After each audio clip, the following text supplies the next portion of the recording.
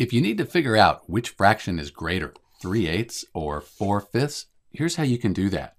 So we need to find a common denominator, something that both 8 and 5 go into evenly. So we could say, if we multiply 8 times 5, that would give us 40. And then down here, we could multiply 5 times the 8.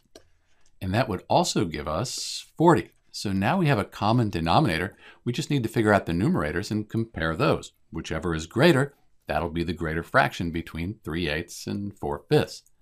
So up here, since we multiplied the denominator by 5, we also have to multiply the numerator by 5. That's because 5 divided by 5 equals 1. We're just multiplying 3/8 by 1, so we don't change the value, just the way it's represented. 3 times 5, that's 15.